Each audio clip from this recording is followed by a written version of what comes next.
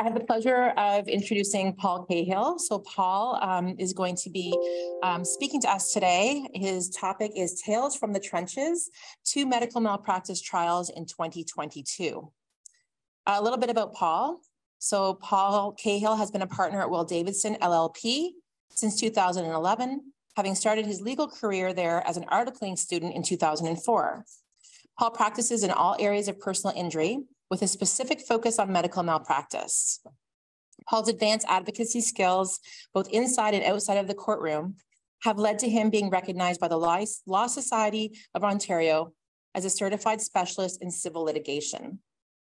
Paul has proven his acumen for trial work through several successful trial outcomes over the years, and this has led to him being recognized by his peers and numerous publications, including Best Lawyers in Canada for personal injury litigation in 21 and 22, and medical negligence and expert in 22.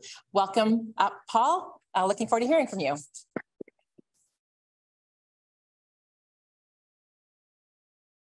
Controller. Okay. All right. Thank you. Thank you so much for that kind introduction. And I want to thank Richard Halpern and the Gluckstein lawyers for having me here. It's a real pleasure. And I want to say that the presentations I've been hearing and Mike's presentation, Dr. Schifrin, and everybody has been amazing. And this is my first time at this conference. I got to say, I'm really impressed and I'm really honored to be part of this amazing faculty. And I hope that my presentation can add a little bit of value to everybody here. So I want to talk today about my experience in 2022. I had the pleasure of doing 2 medical malpractice trials this year. And I want to talk to you a little bit about my experience with them. I want to tell you some of the facts about them and sort of the ups and downs and what I learned doing these 2 trials in this year. If anyone has any questions throughout or at the end, I'd be happy to canvass them. I'm going to start with my first trial. This was called Knight versus Lawson, and it was in May of 2022. And the facts of the case were that the plaintiff suffered an injury to her right ureter during a laparoscopic assisted vaginal hysterectomy performed by the defendant. The injury was not identified intraoperatively, nor was it suspected 5 days later when she presented to the defendant with what I called at trial a textbook presentation of a ureteric injury. She had post-operative unilateral flank pain, and there was a pelvic CT showing hydronephrosis and hydroureter. I'm just going to show this medical illustration, which was part of the trial, and just sort of talk about the facts in a little bit more detail. One of the things that I love doing whenever I go to trial is I love getting medical illustrations. I don't know if all lawyers like to do that, but I like to do that. And I do it because I feel like it allows me to focus on medical issues in a way that I hope can persuade and inform the trial judge and the jury about what we're talking about. And one of the things I always find with medical illustrations is I spend a lot of time preparing them, getting them ready, sometimes fighting with the opposing counsel to having them admitted into evidence or relied on at trial. But usually by a few days in, we're not really looking at them anymore. People kind of absorb it and learn it and understand it. It doesn't become such an issue. But in this case, this was one of the important medical illustrations, because in this case, there were really 2 standard of care issues that were advanced. The first standard of care issue was the surgery itself. So there was a ureteric injury during an LAVH, and the plaintiff's position was that that should have at least have been identified intraoperatively and repaired initially. And had that been done initially, this lady wouldn't have had the complications that she sustained. I'll say, the decision's under reserve, so I don't know the outcome yet. I think that aspect of the case wasn't quite as strong as the misdiagnosis that happened 5 days later. So what happened was this lady had her surgery and she was sent home, and she comes back with unilateral flank pain, so sort of up in this area. And she goes through the hospital system and, talking with Richard about sort of innocent causal events, or there's a number of innocent causal events that led her back to the defendant surgeon. And prior to coming back to the defendant surgeon, they did a CT of her abdomen. And so the defendant surgeon receives the patient back 5 days after the surgery with the CT imaging. And it says that there's hydronephrosis, hydroureter, and an abscess. And what this illustration depicts are those 3 elements that were noted on the CT report. And to be fair, the surgeon didn't actually have the imaging, not that it mattered. They had the report that identified these 3 abnormal findings. What the defendant physician did in response to that was focus on the abscess and said, oh, there's an abscess. I should treat that with antibiotics. And so she kept the patient in hospital for a few days, treating her with antibiotics, and then sent her away. She comes back 2 weeks later, and she's in a bad shape. And more imaging's done, and now there's a rupture of a ureter. There's fluid in her abdomen, and she goes on to develop a fistula. She has multiple urological interventions and basically lives a life of a terrible year of complications, but ultimately makes a pretty decent recovery, but has a very bad ureteric rupture and needs reimplantation because of the delay, as we say. And one of the critical issues in this case was the reasonableness of the surgeon to focus on the abscess as the most important and treatable radiological finding 5 days after an LAVH surgery, which is known to cause ureteric injuries, and kind of ignore the other stuff like the hydrouret and the hydronephrosis. And that was really the focus of the trial in terms of the liability, was why were you focused on this abscess and didn't consider the other elements? And so she ends up having this bad outcome, which I described.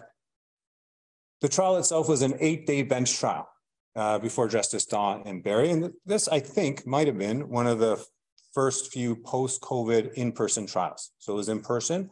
We only did 1 day of evidence by Zoom, and that's because my expert ended up with COVID. And so he wanted to do it by Zoom, and everyone agreed that's probably for the best. But the rest of the trial was in person.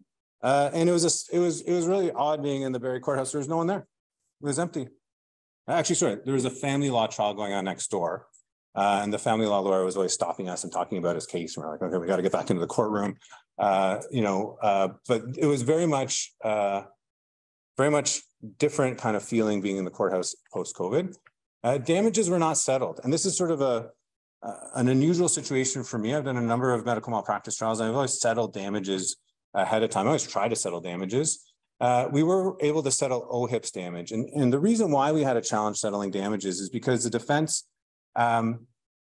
recognized that there could be a different scale of damages depending on which standard of the care issue the plaintiff was successful in. So remember I said earlier that one theory was that it should have just been identified intraoperatively and should have been repaired at that time, and she would have been fine. And then the other theory was that it should have been diagnosed 5 days later, which is better than 21 days later. And if that had been done, the ureter could have been stented, or would have been stented likely, and that would have led to a better outcome because the treatment would have happened at an earlier time before it could rupture and leak urine into abdomen and cause infection and so on and so forth.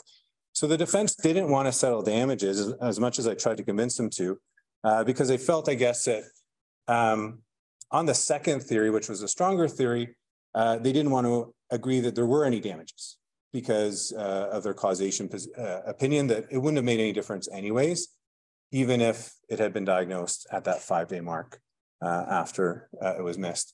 We did settle OHIP, which was interesting. So let's see how that plays out.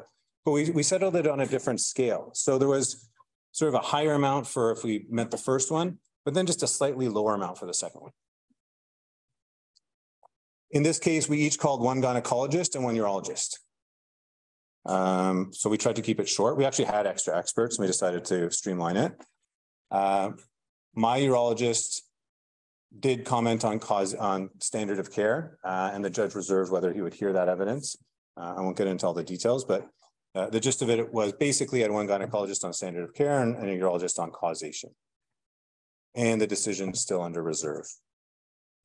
So that was my first trial experience. I don't know if anyone has any questions about this before I move on to the next one. Yeah. Does the judge know about the agreement on OHIP? Yes.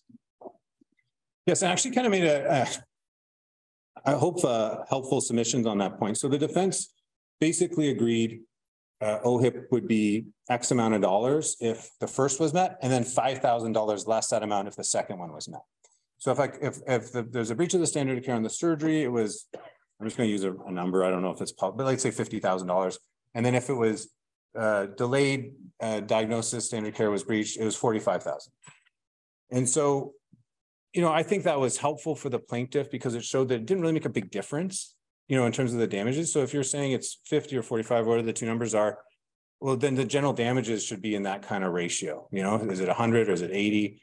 Same with the lost income and the other issues that we're arguing about. So even though they didn't settle general damages and the other aspects of it, the fact that we settled OHIP and we settled it on those relative terms, I think it was helpful. And it would have been a nightmare. Like OHIP's claim, you know, it was a largish claim. And, you know, I've never had to prove an OHIP's claim in a trial before. And I was thinking, oh, I'm going to have to call someone from the Ministry of Health. They're going to go through each line item. We're going to be fighting over a $42 examination and a $200 this. And, you know, it was like a 45-page OHIP summary. And I was just thinking this was really going to be boring and distract from what I wanted to do, which was kind of a quick, easy, straightforward trial in medical malpractice, which, you know, 8 days was not bad, but it was concerning that that might have been a live issue.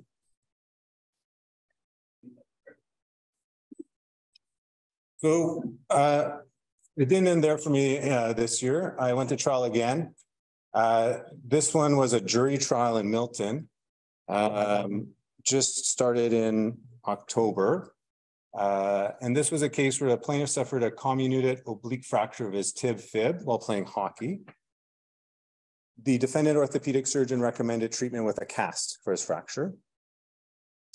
And then after 2 months of being in a cast, the plaintiff sought a second opinion from another orthopedic surgeon and had immediate surgery. And allegedly, due to the delay, he was left with a rotational deformity of his foot. So basically, his foot was deformed by about 30 degrees off to the left, which caused a lot of functional issues for him. Man was in his 40s, good health, active guy. Quite an important disability for him. And here's some more medical illustrations. So again, I got medical illustration coming into this trial. And this is an illustration of his right leg at the time that he first was assessed by the orthopedic surgeon.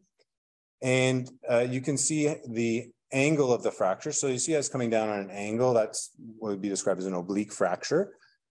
It was in multiple fragments and it involved both of his leg bones, so both his tib-fib.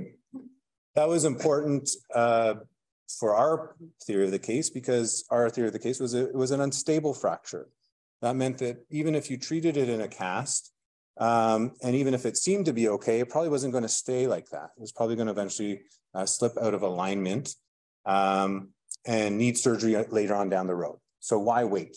Why wait to do surgery later on down the road?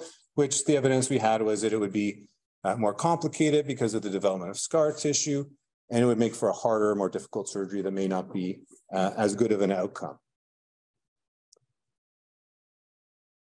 So this was an 8-day jury trial in October before Justice Mills in Milton.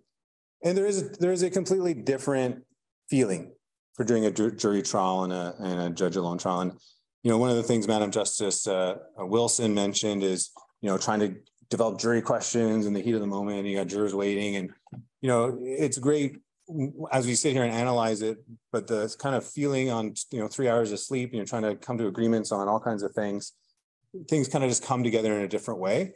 And sometimes having a bench trial is has a better pace to it. But this is an 8-day jury trial, and I can tell you it was a long 8 days for me. I'd also just had a baby 2 weeks before.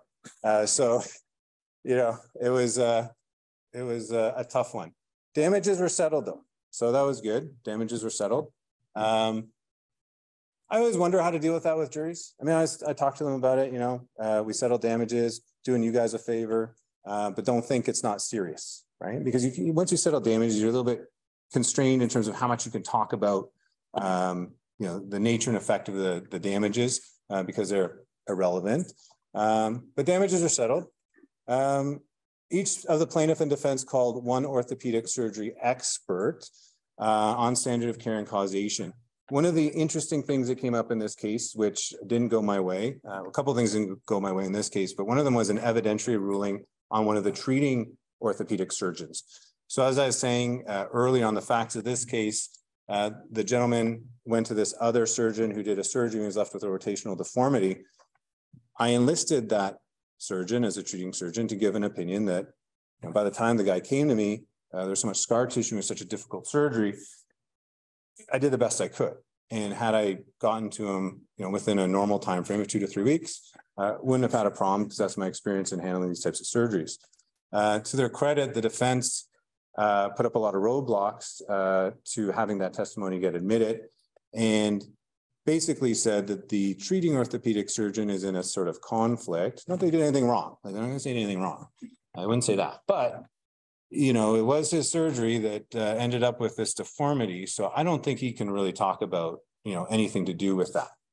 And unfortunately, the judge agreed. And so I still had him testify as a fact witness.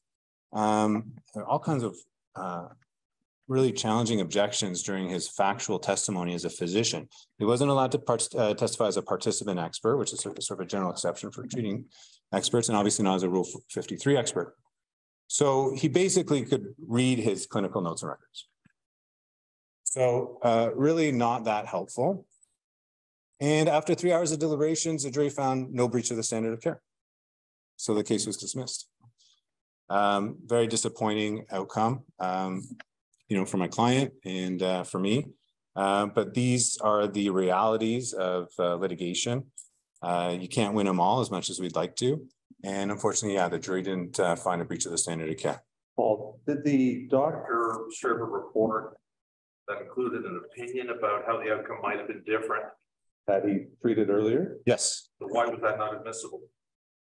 Because the judge is the gatekeeper to expert evidence and has the jurisdiction to exclude evidence that could be biased. Was it on the basis of bias? No, it wasn't excluded on the basis of bias. It was a challenging one, and because when we're arguing the motion, I argued just that. I said, you have to find that this expert is biased to exclude their evidence, and there's a Supreme Court of Canada case where it's kind of a high level of bias, and ultimately it's for the trier of fact to decide, if there's issues with the reliability of this witness's evidence. But the judge just kind of sidestepped that and said, no, it's really just about, he's not the best person. And the other thing that the judge did, and this is something else that we come across, I think, is, the duplication of expert testimony. So the judge was saying, well, Mr. Cahill, you already have an orthopedic surgeon. You have someone who testified on causation. So why do you need this guy? And was sort of the view that, having multiple experts testifying on the same thing is not an inherently good thing. And felt that, my main expert was good enough and I didn't need this guy, even though I really did need this person because he was a guy who was operating on the person. He was in there, he saw the problem, and he's probably the best person to comment on causation, but didn't go that way.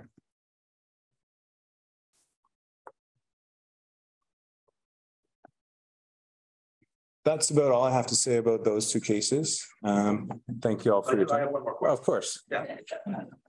So,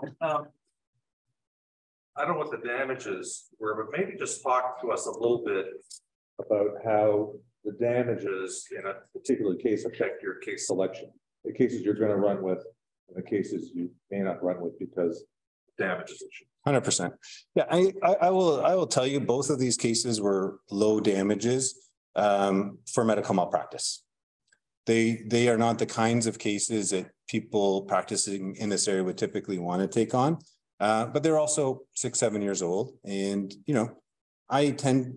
my case selection criteria is guided by really two factors. It's sort of how good of a liability case is it and how likely do I think it might settle, and what are the damages? And obviously the stronger the liability case, the lower damages tolerance I have. And obviously if there's a higher damages, then I have a higher tolerance for a more difficult liability case. And both of these cases I felt were strong liability cases. Would I take these cases on today? I don't know. There's a part of me that thinks it's important as medical malpractice lawyers that we do prosecute a certain number of, I think, justifiable medical malpractice cases, regardless of their expense. That being said, I can't practice if I don't have money to pay my staff. So I do have to be very careful about the kinds of cases I take on. And like I said, I think these were borderline, probably under what you might want to consider taking on. Yeah, Alan? Is this case under appeal? No, it was a jury case. I lost it fair and square. Clients didn't want to pursue it, and it's not under appeal.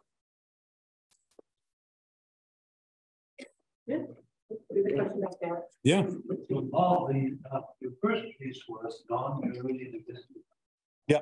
Can you explain the thinking behind the non-jury jury decision? Yeah. And what your thoughts were about this second case?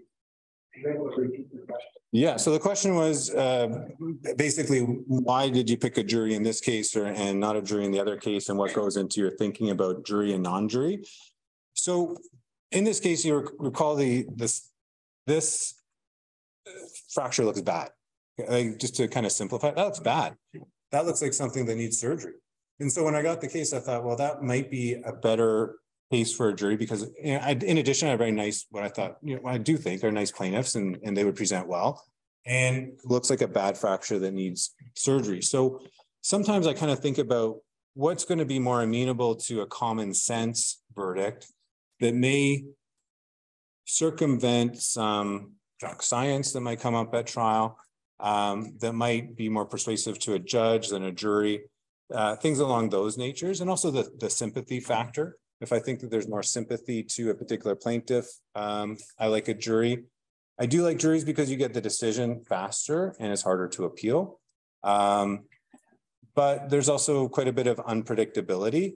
And I don't know what would have happened if the judge decided the case. On day one, I think I might have lost, but by the end of it, coincidentally, the judge's son had a similar fracture during the trial and was rushed into surgery, and told us about it at one of the charge meetings. And I said, I wish I didn't have a jury in that moment. So there's just no way I could have predicted that. So I'd say it's kind of like, when I issue a claim, I think about what I feel like more on a particular case at that time. And sometimes it doesn't always work out, and sometimes it does. All right, good. Okay, thank you very much. Thank you. Thank you.